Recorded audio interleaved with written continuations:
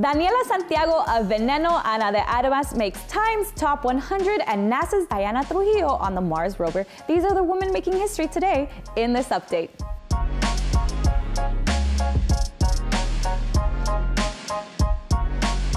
Hello everyone, my name's AK, and you best get ready because we are celebrating Women's History Month all month long by highlighting las mujeres that have shaped history, aka Historia by her. Even though we get a month to recognize us, just know we are doing dope stuff all the time too, okay? Not just in March. HBO Max's hit show Veneno follows the life of Cristina Ortiz Rodriguez, a trans actress who worked her way onto television and became a staple of Spain's pop culture.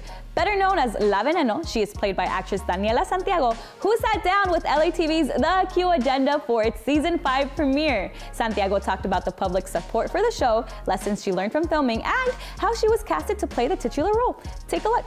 También me apetece interpretar personajes cis, pues porque, como bien dije en una entrevista, quiero verme interpretar a una madre que lucha por su familia y que no tiene que ser una persona trans, ¿no? O sea, que vean a la actriz interpretando el personaje sin poner la etiqueta de nada. Now get this, most of you have likely seen Ana de Armas in some of Hollywood's biggest films of the past few years, so it is no surprise that this Cuban actress was featured in Times Magazine's Top 100 Next list for 2021, which features 100 emerging leaders shaping the future of their respective fields. Talk about holding it down. With a testament from co-star Jamie Lee Curtis, Armas was noted for her grace and vulnerability that grounded blockbuster films such as Knives Out. Other Latinos featured on Time's list include actors Anya Taylor-Joy and Anthony Ramos, a migrant healthcare worker, Dr. Dario Elizondo Rojas, president of Chile's Colegio, Dr. Isca Siches, Judge Lina Hidalgo of Houston, Texas, and civil rights activist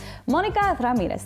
Talk about squad goals, so just know that y'all were invited to the carne asada, but BYOB. We are at the next step in space exploration as NASA successfully landed its rover named Perseverance on Mars.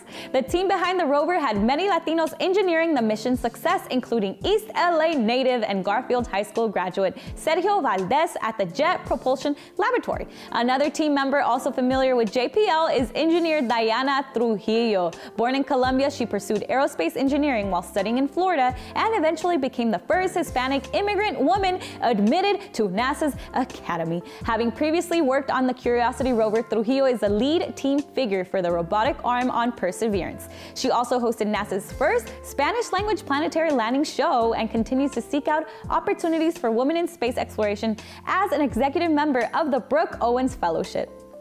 For more on these stories and Women's History Month content, head over to LATV.com, which is looking as fresh as ever, baby. There we have more stories and episodes featuring the Latina voices who are redefining culture. My name's AK, and keep holding it down porque aquí somos mujeres y con mucha honra.